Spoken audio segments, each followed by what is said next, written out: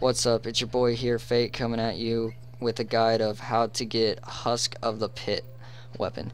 First things first, you're going to load up Fist of Crota, level 24 or 28, it doesn't matter. You can still get the drop on either. All you have to do is kill Blade of Crotas over and over until you get it. Some people are extremely lucky and get this on their third try or second try. For me, I was not the lucky few. It took me 4 hours just to get this weapon, and I'm gonna talk about speculations of what people think to increase your drop rate. One of them is Black Wax Idol, and for some reason people can't read it.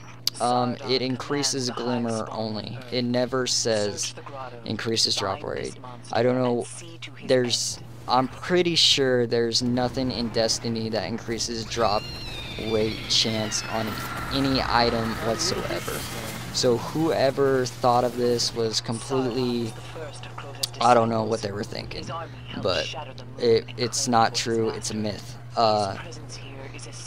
But don't get discouraged if you can't get it in the first 30 minutes or something like that. Just keep trying, you will get it.